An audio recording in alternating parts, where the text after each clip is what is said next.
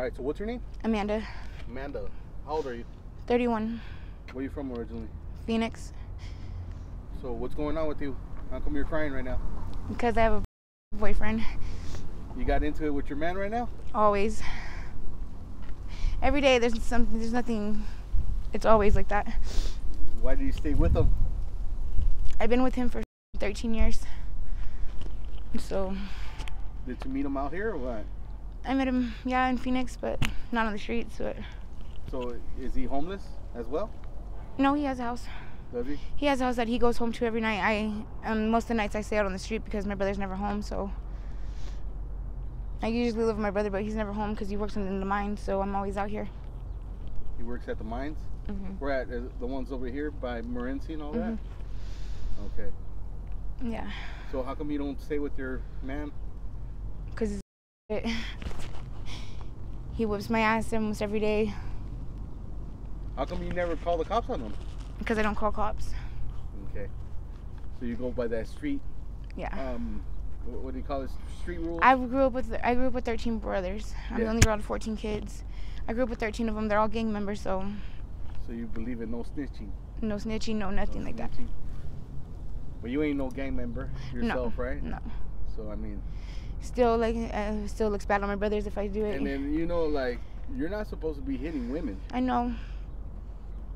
So you told me that he did what? He busted your head with a rock? Yeah. What happened? Let me see.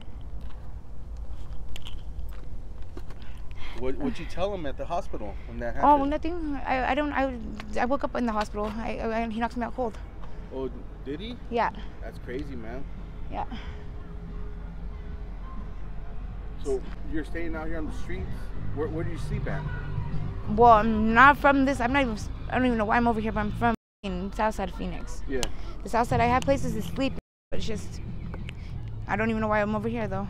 Like, where do you stay at over there? Do you stay in Well, tents, my brother, no, I stay at my brother's house, or I stay at my grandma's house, or my uncle's house.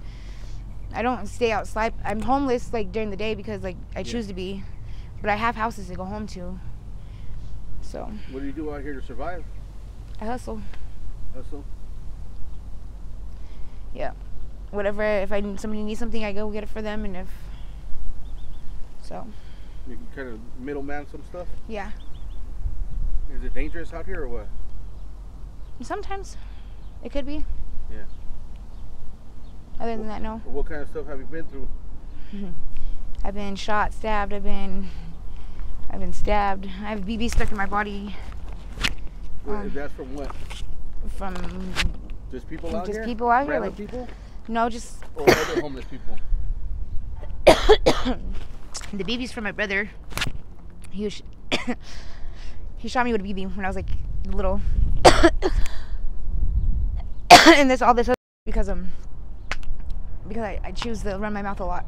I have a bad mouth. So you don't let nobody mess with you out here? Except your boyfriend? I don't even let him me. I was hitting him back right now. Yeah. I don't take nobody. That's good, man. Like.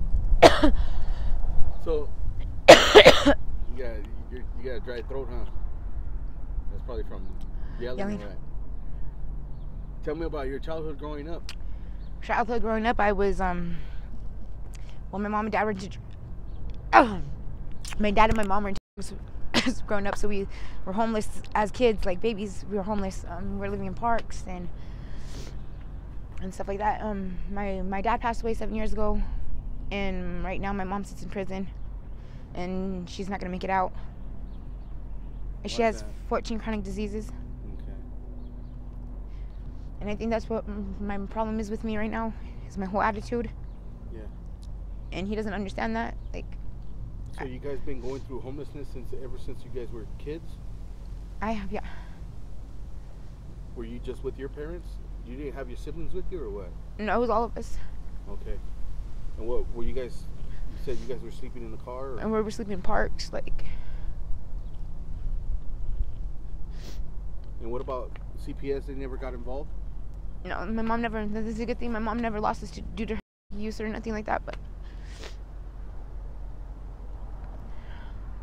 But I think that's what my biggest problem is right now is my mom, because the whole time she was out, she told me to come visit her, and told her it would, and I never did.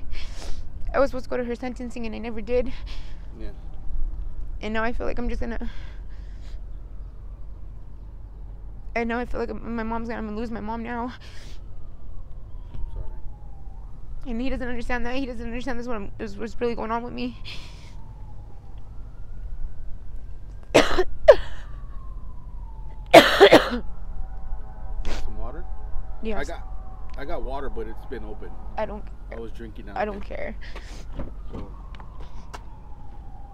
yeah, I was drinking out of it, but I was pretty much squirting it. It's cool. I just need to go home now. Do you have any kids of your own? I have one, but my brother adopted her when I went to prison, because I went to prison for. It's a girl. How old is she? She's 5. 5. And she keeps asking everybody where her mommy's at. Yeah. Is your brother married? So does the girlfriend take the role of the? She takes the role of the mom, but she knows that's not her mom. She knows that I'm her. She knows that I'm her belly mommy and stuff. Yeah. So before my mom went to prison, she asked my mom. She goes, "Mommy, where's my?" Or she goes, "Grandma, where's my mommy at?" And my mom told her that she needs to get help. She's out there sick and she needs to get help. It's the truth, though.